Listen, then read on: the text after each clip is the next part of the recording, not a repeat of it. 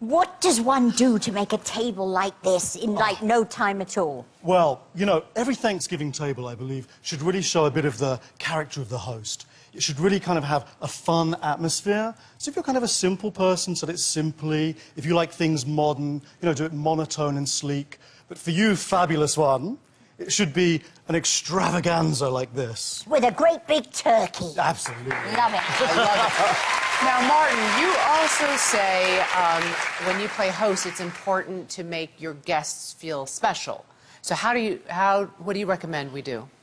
Of course, you really want your guests to feel so welcome and so special, so it's fun to come up with some new ideas. So rather than the boring old place card that you see at a wedding or a function, you know, come up with something wonderful, like taking a photo of gorgeous Sarah here, taking a photo of somebody that's coming to your event, popping it in a frame and having that as the place card. That's a lovely idea. I love that.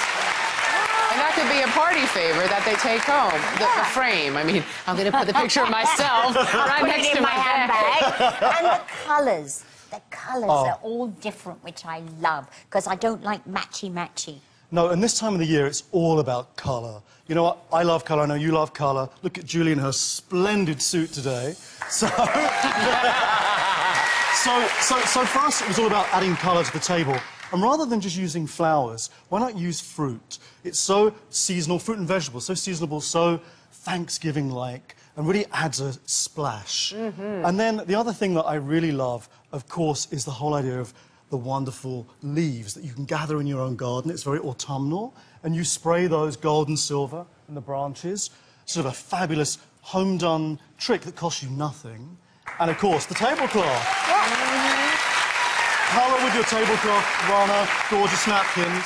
It's all about that. Now, a lot of times at family gatherings, you see, like, a distant cousin that you haven't seen in a while, and you don't know much about that person, so it's hard to make conversation.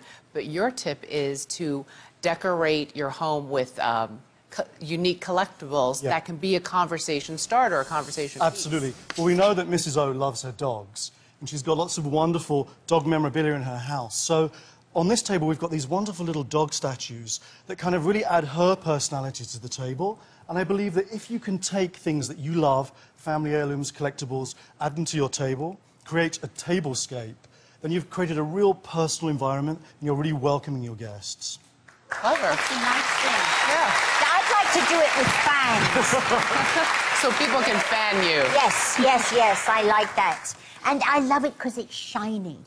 Well, I love that. I'm magpies like a magpie, us, like a little shot. Yes. And you've got lots of mercury glass in your house, so we've brought a lot of mercury glass today, which is very inexpensive. You can find it in all the stores at the moment. It adds sparkle to the table, which I love. And, of course, silver placemats give this beautiful reflective glow to your face. And who doesn't want to look sexy at Thanksgiving? Let's face it. So, any time. Looking sexy is never a bad thing. Oh, never, never, never. So it's kind of about layering those wonderful, kind of shiny objects, but fun things, like adding all this mixed silverware, your grandma's silver, your wedding silver, things you find at the flea market. Create it, create your own style, create new heirlooms, and it adds that personal touch. Yes. A real fun Thanksgiving moment that everybody can talk about. So mix and match things, have fun with it, and enjoy your gorgeous Thanksgiving dinner.